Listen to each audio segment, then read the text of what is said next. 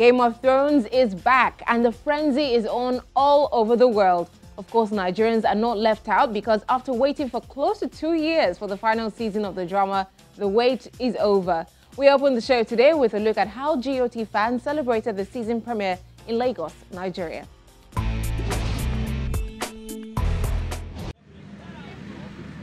Fans of hit TV series Game of Thrones in Lagos, southwest Nigeria joined the global frenzy as they gathered for a special screening of the first episode of the 8 seasons of the drama, which producers say will mark the end of the show, which first aired in April 2011. Excitement is almost palpable with the arrival of the final season, which will bring events in fictional Westeros to a climax as the living prepare to battle the dead.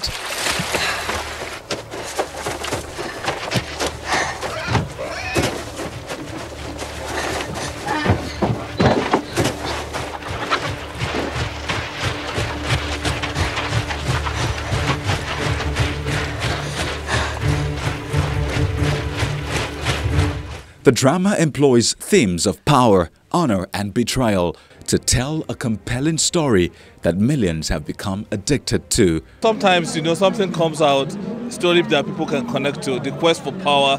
I mean, in Nigeria, we run our own Game of Thrones with people vying for all the top positions in the country. So, I mean, it's a plot that most people across the world are quite familiar with, and yeah, so I think somehow it's been able to connect to some of the human emotions that we're used to. So yeah, I'm not even surprised. The screening in Lagos, which held just hours after the premiere on American television network HBO, attracted mostly young viewers, as well as a handful of popular personalities of the entertainment industry, including Melvin Oduah, Bolly Lomo, and writer Tony Khan, who says he belongs to House Stark. I've seen it twice today. So I'm just here to hang out. I saw it last night. I mean, I set my alarm for 1:55. I watched it. I recorded it. I watched it again. Last night, 1 billion people tuned in to watch it. 1 billion.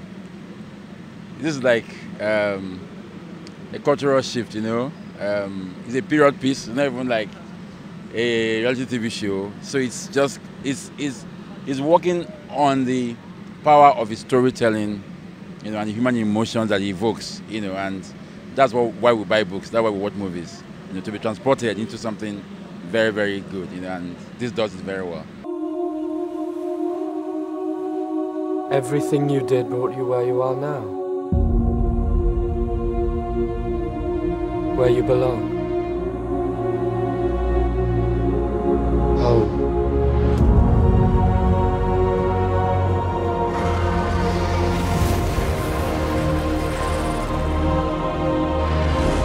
They're coming. Our enemy doesn't tire,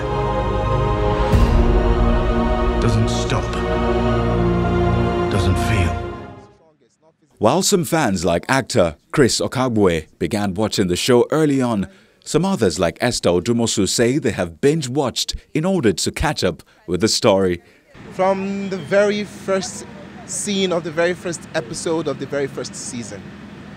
I don't think it can get any clearer than that. I mean, it's just crazy how every few years a show would just come and take over the entire world. But obviously, Game of Thrones right now is the most watched show on the planet, which is just amazing. Billions of people tune in to watch the show.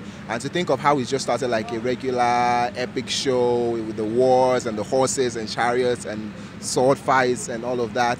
But it's just exploded into something quite unbelievable. I can only say that I'm very proud to be one of those that started following the show from day one, not one of those people that just get to hear about it because everyone else is talking about it and just join the wagon. So I feel like I have a deeper, more sentimental connection to the show. So yes, I'm proud. I'm really excited to be here. The only thing that really excites me is Khaleesi. Like, I'm really obsessed. I'm really obsessed with her. And Jon Snow. Yeah, I'm really obsessed with both of them.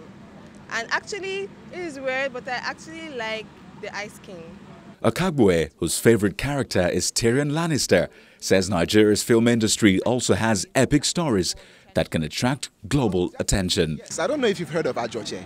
Ajoche is like our own Game of Thrones. And I'm not only saying it because I'm on the show. Yes, by the way, I play Ekere, one of the leftovers on Ajoche. I'm blowing my own horn now. But yes, I feel like that is our own version of Game of Thrones because it has a massive fan base, a massive following.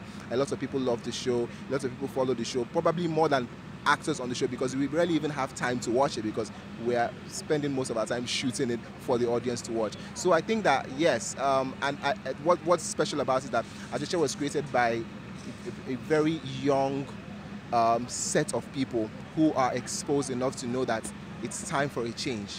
You know, we have original African stories. We can never finish. If we decide to focus on our own stories, we will tell stories, we will go tire. You know, and Ajoche is just one out of many to come. So yes, I think that's our own version of Game of Thrones, and I can find myself saying maybe I am the Jon Snow of Ajoche. The final episode of the multi-million-dollar budget series is scheduled to air on May the 19th, 2019.